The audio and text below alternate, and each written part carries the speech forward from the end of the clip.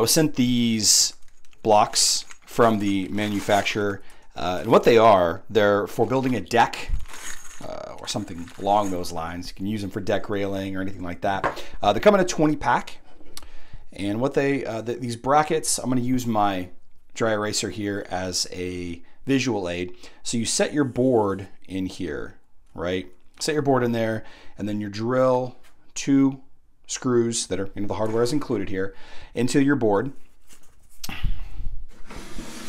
And then you mount this to the side of something, the post, the wall, what have you. And if you look, they have these on either side as well. So then you would then drill the screws into the slots there, and it would hold everything nice and secure. These are very well made. These are very sturdy.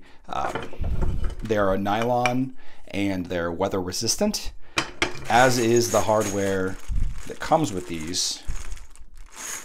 Very nice black screw, but really any Phillips head deck screw would work, I'm sure, if you needed to get more. But if you were building a deck and you wanted some black accents, then these are absolutely perfect for that situation.